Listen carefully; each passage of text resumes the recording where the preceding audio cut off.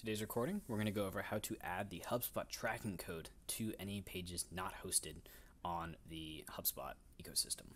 So essentially, the HubSpot tracking code is a small snippet of JavaScript that you can place on any website page. By default, if your website is hosted on HubSpot, that tracking code is added automatically, so you don't have to worry about this. But in cases where maybe you have other subdomains or other websites not hosted on HubSpot, you'll have the HubSpot tracking code added to those pages. So to get the HubSpot tracking code, you want to go to your portal settings against the gear icon in the top right. And we're going to want to go to reports, then tracking code on the left side. This is your tracking code right here. This is everything that you need to let HubSpot analyze all of the pages and make sure that all of the contacts that we have within the HubSpot CRM are connected with all of that activity. So essentially, as soon as you place this code on your website pages in the footer HTML of that domain or subdomain, those pages will act like regular HubSpot pages, meaning you can place a chatbot on those pages. Any page that a contact they're tracking in HubSpot, you can see if those contacts have viewed those pages, even though they're not hosted in HubSpot. So again, this HubSpot tracking code is how all of this data is connected to each of these contacts. So in many cases, you can just either grab this tracking code directly or get it sent to you or your developer. And then essentially it's a matter of copying and pasting this code right into the footer HTML, which is just before the closing body tag of all of your relevant pages. So once that code is there, you're going to want to verify that it's correct.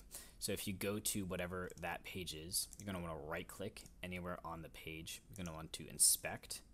That's going to bring up this little module.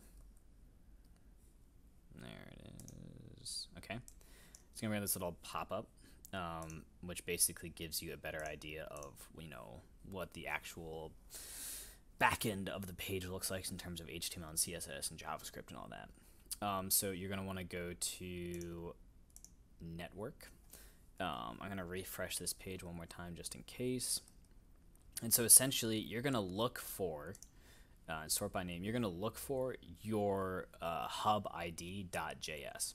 So for example, when we created the direct development HubSpot account, we got a hub ID of 382276. And so our specific tracking code, if we go back to it, is 382276. You can see it on this right side over here. And so that's the JavaScript that is loading. That is the HubSpot tracking code. And so we can see that because it's loading here with a status of 200, meaning it was successfully loaded, we know that the HubSpot tracking code is successfully loading on this page, and all of that information is being sent back to HubSpot for all of the CTA clicks, all of the page views, and is being assigned to each of those contacts in the CRM. So when you put that HubSpot tracking code again, to get to it, you go to portal settings, reports on the left side, tracking code, and it really is just this snippet of code right here. I just want to copy it or send it to your web developer. There are some more instructions down here if you want to read through those, but it is again just a matter of copying and pasting this code directly into your website that's not hosted on HubSpot. And that is it for tracking code.